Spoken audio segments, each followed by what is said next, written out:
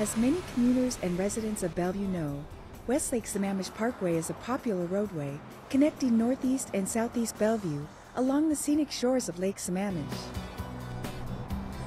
In January, crews began construction between I-90 and Southeast 34th Street, the first phase of a multi-phase project. The Pedestrian and Bicycle Transportation Plan identified this project as a high priority because it is part of a recreational loop around Lake Sammamish. Although not visible to those passing by, the project included storm drainage, water quality, and fish passage improvements, all important to the health of the water system and the wildlife. We know that this project was an inconvenience for those living or doing business in the area. Working with our contractor, we quickly resolved any issues that arose. We also worked closely with the nearby residents, the French Immersion School, Sunset Elementary, Samm, and Vassar Park Resort. One of the properties affected daily by this project's construction was Samm Summer Camp and Retreat Center. The project has gone very smoothly. We've been in communication with really the project managers.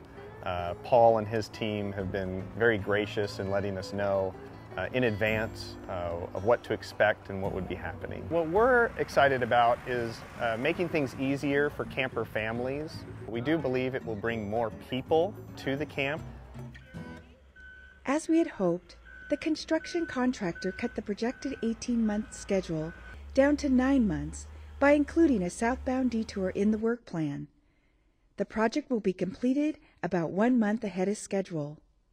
This project is down to the top layer of pavement and the roadway striping. Then, the landscaping will be the last item of work and the parkway will be reopened to southbound traffic. We started the West Lake Sammamish Parkway project in the spring of this year, and we look to finish up the roadway project no later than October.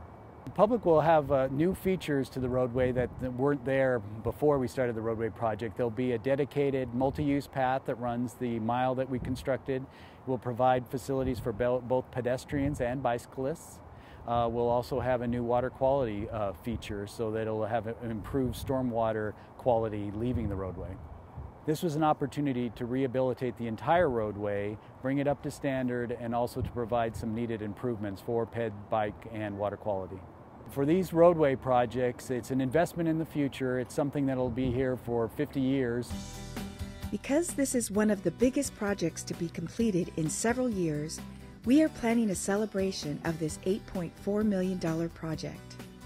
The celebration will be held in early October at Samm. More details will be available in September. If you drive or live in this area, we hope you will join us and take a walk or bike ride on the new multi-purpose pathway, or drive along the new segment of West Lake Sammamish Parkway. Samm is relatively unknown, even though it's been here since 1919. So we just think the increased foot traffic and bike traffic specifically will just make people aware of this incredible camp that is here.